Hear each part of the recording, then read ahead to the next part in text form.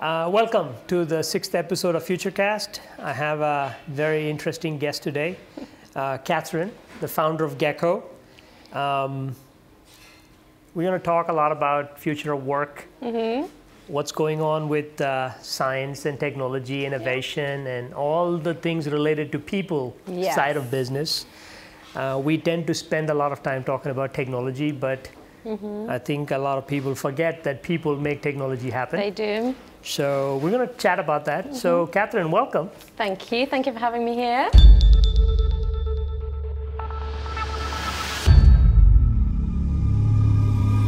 You're listening to the Futurecast. So maybe we'll start from the beginning and just jump right in. Tell us a little bit about what is Geko, what do you guys do? Okay. And then, what made you get to where you are today? Absolutely. So Geko is a people experience agency. So we focus on talent that work within the STEAM field, so science, technology, engineering, arts, and maths. So it's that kind of whole innovation space, and we work, not only attracting the right talent, but also helping our clients retain them as well. So, that whole people experience, really just holding on there. But we have a real focus on diversity and inclusion, which is really at the core of the business. Right. So why this? Why do you do this? So I've been in Iceland now for 5 years, and I moved here from London, and wasn't 100% sure what I was going to do when I got here, and fell into recruitment, which I have a long-standing career in human resources and recruitment, etc. But I really saw a gap in the market for a new agency that focused not only on the recruitment and bringing in the great talent, but really looking at the bigger picture and how we build a great and very positive people experience. So we attract people, we empower them, and then we progress them. So how are we doing that? And having a very positive brand image, both externally and externally. Very cool. So this is close to what I do, which is working with founders, startups, innovation. Obviously, your clients are within a lot of different companies. Tell me a little bit about the first year you were doing this in Iceland to what it is today, because that's always a good context for people to understand. Yeah, absolutely. So I moved here in 2016 and then started working for a company called Tech Hire. So we were very technical, sort of talent focused, just putting people into jobs and then when you said technical, you're talking about mostly software engineering. Yeah, software engineering, project managers, product owners, that whole sort of software development focus there.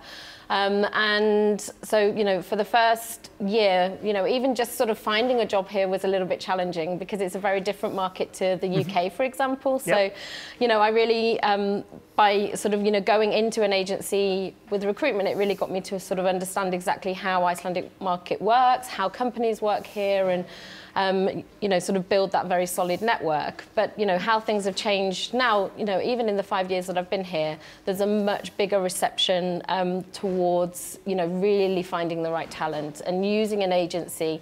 A lot of people often ask me, how do you have a recruitment agency or, a hiring agency in Iceland when everybody knows each other? They're just one step away from each other. And that's actually the point. All of the good talent, especially there's a very low unemployment rate within the technology or innovation space. So all of the good talent are in good jobs. They don't want to be applying for a job. They don't want to be like getting their CV out there and saying, hey, I'm open to have a look, because they don't know who's in control of that. So actually by using a mediator, then they have a lot more control, a lot more confidentiality. And so there's been a big change really in the last 5 years as to how people use agencies. So. Right. In terms of, immigration is a big, close to my heart, because I've been an immigrant all my life almost. Yes. And I've always felt that one of the big challenges about an immigrant is that it's not that people don't want you to be here. It's just that, networks are built based on familiarity, people that they've grown up with. And this was something very new for me when I came to Iceland. Luckily, I had a good network because I started working for a bank. Yes. That kind of opened up the door. Helps. But that's not really the same for somebody who comes in because they're joining a technical company or any job in Iceland. Can you walk us through that part? Because I think that is what is interesting now, because there's lots of people interested to be in Iceland. Absolutely. They want to come and work here. So I'm kind of trying to get a first view. Absolutely. What is it? How should it be? Absolutely. So, the first thing I discovered being, a foreign expert in Iceland with all of this, experience that you can bring to, the community was having a good CV is just not enough. Yeah. You have to get out there and knock on doors and, really present yourself as a person and, what are you? What are your core values and what do you want to achieve? And by doing that, you have to get out there and build your network. It's the only way really to sort of, get your foot in the door. And if you're not confident, not everybody has the opportunity to do that themselves. They either don't know where to start or what have you. And so that's again where we sort of focus. We help people make those connections and help expand their networks and take coffee meetings and all of those things. And that's really, really important. If you're if you come here with no connections, you've got to find a way of doing it. That's absolutely like the number one rule. Right. I mean, before we started this interview, we were chatting a little bit about Startup Iceland. Yes. And the whole idea for me to launch that initiative was to help founders build that network. Yeah, exactly. Right? Because although you might be an Icelander starting a startup, the network that you need to build your company might not be in Iceland. Right? Absolutely. You need to get some people from outside to come in and give some ideas, and maybe even somebody inside you've never got to meet. Yeah. And this was a revelation for me in 2010 because I looked around and I said, why isn't anybody doing this? Yeah, exactly. And I said, okay, if nobody's doing it, I should just do it. Yeah, exactly. And sure enough, 8 years in, and it has become a fantastic networking place. And it also allows for many people to connect. And now we've had a lot of people come in for the event, and the COVID has put a little bit of a dampener on that because a lot of people have been reaching out to me saying, can we come, can we participate? And I said, well, if you cannot meet, we're not going to do the event. No. We're not going to do an online event because it's not the same thing. Agreed. So we are waiting on that. So what are the other networking things that helped you, kind of build this out? Absolutely. I mean, when I first came to Iceland, there was the conferences, and Startup Iceland was one that I went to. In fact, I think within my first week of starting at my old job, I went to the big HR conference that's here and connected with people, and really had no idea what I was doing. But the people that I connected with on that day are still within my network. So, the advice is really just to get out to conferences, which hopefully will come back. But, they have been replaced with some good networks. One of the things that actually we've done during COVID times is actually launch FKA New Icelanders, which is part of the, FKA Women's Organisation group. And so we're, a part of that, and running some online events to be able to help people connect during these times. So there are other options. It's absolutely not the same as being face-to-face to somebody and having that, that human side, and that's something that I don't think we'll ever lose. We're going to go talk a little bit more about the future of work and all of those things, and how AI is going to probably change or potentially try and change a lot of things, but we're never going to lose that human that human side. Let's talk about that. It's a good segue, and obviously I spend a lot of time thinking about the future because that's what I do, and one of the things that everybody is thinking about is what will work look like? What will we be doing if machines and automation are going to take up, I don't know, 50-60% of what we do? So what would we be doing otherwise? What do you think? Yeah, I mean, it's a big question because, there is a lot of scope around, AI, and jobs are going to be replaced by automation. It's a fact. However, even in my 20 odd years of careers, new jobs are constantly being created. Even this time, 5 years ago, many of the jobs that we're working to hire into now didn't exist. So there's always new opportunities and new jobs coming through. So the future of work is just for companies to be able to, keep up with those trends. Look at what, marketing jobs 20 years ago, 10 years ago were completely different to how they are now with all the digital content and everything else that goes on. Software development jobs constantly change from year to year, dependent on the new on the new technology that comes out, etc. So it's just about companies keeping up with the future, and really, looking and teaching that, giving people the opportunity to grow within the roles, so that they're ready to, move people into the right talent. I've thought quite a bit about this, and one of my opinions is that, I don't think companies have taken a very pragmatic approach to ask the question, what are all the things machines should do? What are all the things people should do? Such a good point. Right? I mean, if you basically go to those first principles thinking and ask that question and say, machines are good at doing certain things. Absolutely. We should let machines do that because they're very good at it. And let's figure out what are all the things that people should do, and let's hire people to do that. Right? Absolutely. I think if we kind of find that, should I say, sweet spot, I think this question will become moot, right? Because we know for a fact that we are probably maybe about, 3 to 5 decades away from like true AI. And what I mean by true AI is that it can hypothesize, it can project, it can create, and it can solve its own problems. It can pose its own questions and solve its own problems. Not there yet. Exactly. And I think the human ingenuity to actually make plans, connect the dots, do things that actually is contextualized is something that machines are not very good at doing. No. Even the Google's new AI machine, which I don't know how many million processors going through it, can identify a cat. I don't know, after going through millions and millions of simulations and looking at millions of pictures, whereas a 4-year-old does it instantaneously after looking at a cat once. Yes. Right? Absolutely. So that kind of leap hasn't happened yet. I'm not saying it won't happen. I just think that it is going to happen. I mean, the future of work post-COVID. Let's talk about that, because the interesting aspect today is that hiring, say, a STEM expert, having them physically in Iceland. Absolutely. All that is kind of thrown up in the air.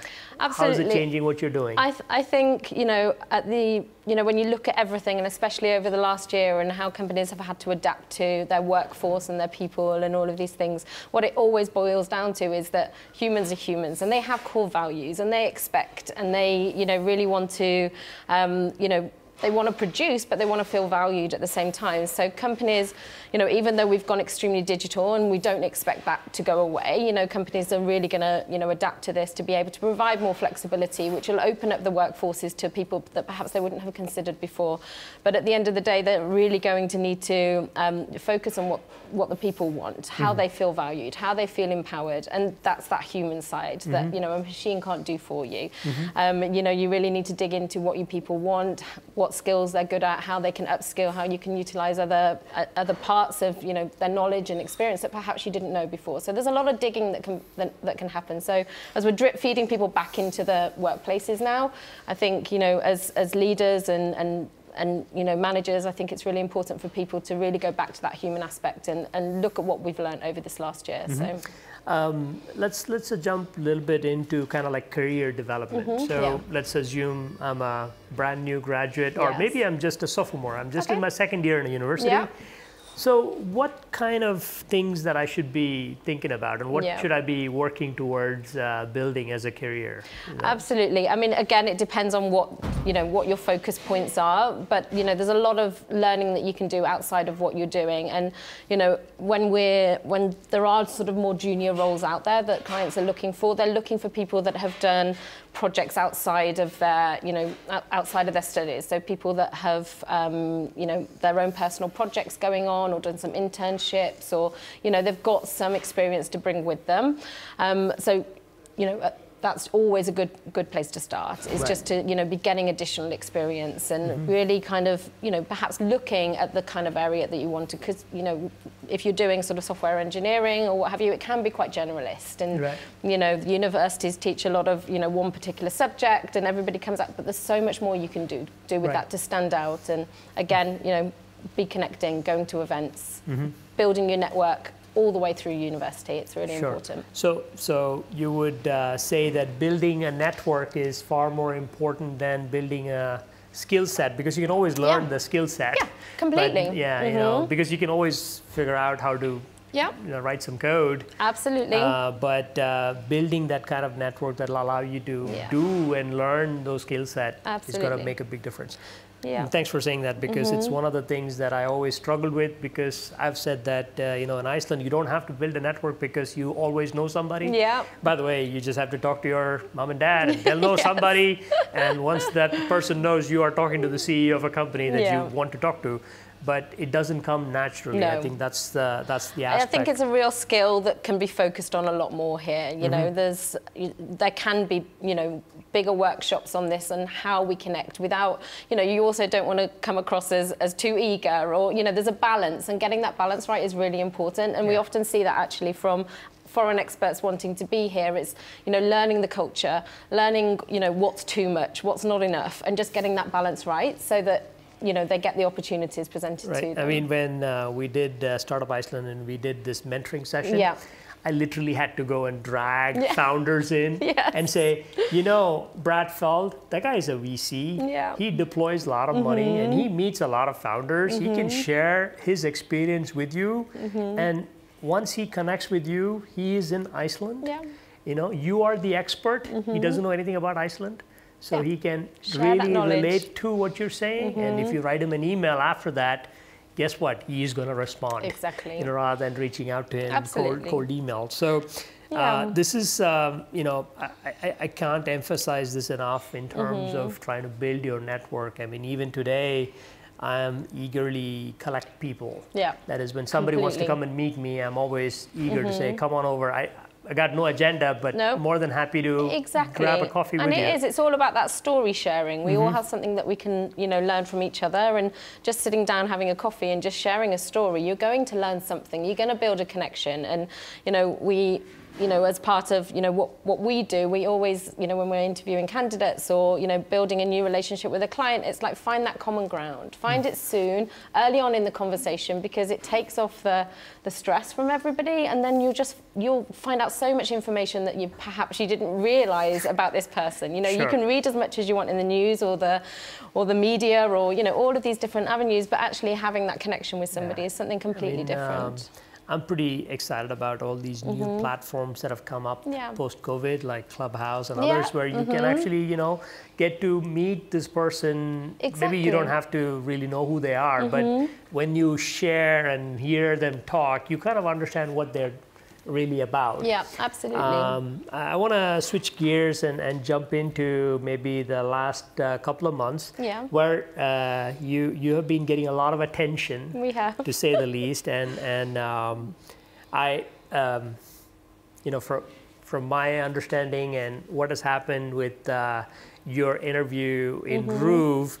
I just wanted to give you a platform to just to give it from your point of view, because I think, you know, there's lots of people saying lots of things, but end of the day, it'd be good to hear from you. What happened? Yeah, so I mean, we had Ruve reach out and say they were just really interested to come and talk to us, because they'd heard we'd been doing some diversity and inclusion workshops, and just, you know, we're a company with 4 females in a very male-dominated industry. 3 of us are immigrants, and, you know, what were we up to, essentially? So the focus, you know, was supposed to be more on the sort of diversity side and the workshops that we're doing, and just, you know, that education piece. But what happened was, you know, I obviously interviewed in English, which, you know, always causes a little bit of a ruckus. 15 years in, I continue to speak in English, much to the chagrin of everybody in Iceland. Exactly. And I always apologize, and I say, it's not that I don't want to speak Icelandic. I speak Icelandic. My dog understands me. Yes, exactly. And my 5-year-old understands me. And my 5-year-old's response tells me that I'm not very good at it, because she looks at me and says, Swana says the same. Please speak in English. It's okay. You know? Same. So I'm just you know, I basically say I speak it, but when I speak it, it'll probably take you 20 minutes to understand what I'm saying. Exactly, and you want to get the message across clearly. And you know, the whole point of the article and the news piece was that we were, you know, a diverse team, and we're bringing diversity to Iceland, and a lot of, you know, really helping, you know, Icelanders and foreign experts find work here, or, you know, doing some education pieces. So, but what came from this, and because the headline went out as, you know, we struggled to find work, hence we had to launch a new company. So then we started getting emails and messages from people, well, if you learnt the language, then you would have no problem, and all of these things. So it started this whole, like, divisive side of people, no, you haven't really looked in. You know, I'm having lessons. I have lessons every week. I pay for them privately. I don't pay through my union because I'm self-employed, and all of these things. So, you know, I'm having lessons, but I'm not proficient enough like you. And so it just created this diverse, you know, this division really within the communities. And yeah, it was just really interesting, because on one hand we had people saying, you know, learn the language and you'll have no problems getting a job. And my point was, I haven't had a problem getting a job. But what we're trying to do is just create some diversity. And then on the other hand, you know, from this, it actually really, really showed so much positivity within the Icelandic business community. We had so many Icelanders within our network and outside of our network coming to us and just saying, hey, we welcome foreign experts like you. You know, we really welcome you. We want you to be here. And you don't have to learn the language. You bring so much more. You know, you're here, you're contributing to the economy, you're doing all of these other great things. This isn't like the pinpoint for us. You know, so it really when showed I put that it side. in context, then it becomes a lot more real on just my own personal journey. Since 2010, the companies that I've invested in or been part of or built up, and number of people I've touched with it, has probably created more than $250 million in value. Amazing. Has created more than probably 500 plus jobs. Yeah, exactly. Just me alone. It's amazing. Right? I'm sure there are plenty of other people who are doing plenty of other things like that. Of course, right? absolutely. And that's the story of the immigrant side. And I do believe that it is under-told. Nobody talks about that. Exactly. And my challenge has always been saying that that's really not the important aspect. You know, the fact that I'm immigrant is irrelevant. What is important is the fact that, am I contributing to the society? Exactly. Am I creating value? And this is something that everybody wants to do, and so on and so forth. And I think it comes naturally as an immigrant, because you just have to work harder. Exactly. And what we have to also think about is, as immigrants, are we responsible for keeping the Icelandic language alive? Are we? Absolutely, we want to be here. I don't know one foreign person that's come to Iceland that hasn't wanted to learn the language, that hasn't tried, doesn't pay for lessons. So, but we're not responsible for keeping it alive. You know, we're going to try and we're going to contribute, but we're also contributing in so many other ways. And we really, you know, we should have a lot more credit for that, really. I'm an immigrant, but as I tell everybody, I'm a card-carrying Icelander now. Yes, exactly. Congratulations. Hopefully, I will be soon. That was a fun experience. On another day, we'll talk about that. Yes, I remember the whole scenario. But maybe the suggestion from my side, I've been thinking a lot about this, is that here's a startup idea. You know, build a 3-month immersive course for everybody who comes in. By the way, they don't have to learn Iceland in a grammatical way. They just need to learn maybe 30 commonly used phrases. Like repetition. Do it in 3 months. By the way, once they get that right, they can more or less go and, you know, get acclimatized with all the other things. We still don't expect them to be able to do an interview on national TV in Icelandic. I've been to classes. I've been to tutors and whatnot. My startup mind always says that this is the wrong way to teach language. You know, this is the wrong way, because I really don't want to learn all the grammar. I just want to learn those 30 things that I can just talk about, just move on. Totally agree. So maybe there's an idea or an opportunity for somebody to build something around that. With that, again, I think what you're doing is amazing. You know, bringing smart people in is an important aspect of building this next generation of companies out of Iceland. Thank you. You know, to basically finally talk about the last aspect of this interview, I mean, we talk a lot about the future. We talked about future of work. Of course. So tell me what's in the horizon for Geko. Yes. What are you guys thinking? What are you doing? So I mean, we're just about to go into year 2, which is really exciting. And, you know, we've been building out our people services and, you know, really just kind of looking into what our clients need. And there's a lot of interest in this, as we said, people coming back post-COVID, back into the physical workplace. So year 2 will be a real focus on just, you know, making sure that our clients are really attracting the right talent, but, you know, how are they holding on to them? How are we making this a very positive experience? There's just a lot of opportunity in Iceland. You know, there's a lot of opportunity for companies to utilize contractors for project work. You know, there isn't a huge contractor market here, and there's definitely an opportunity, you know, for companies to be thinking in a different way here. And yeah, so, you know, just this whole sort of people experience with the focus on just, you know, continuing to grow the network in the innovation space, continuing to grow our client portfolio, and, you know, we're on a fantastic journey, and it's been super fun in the last 12 months. So maybe final question. Yes. What are maybe 1 or 2 things companies in Iceland could do to make it a great place to work? Yeah.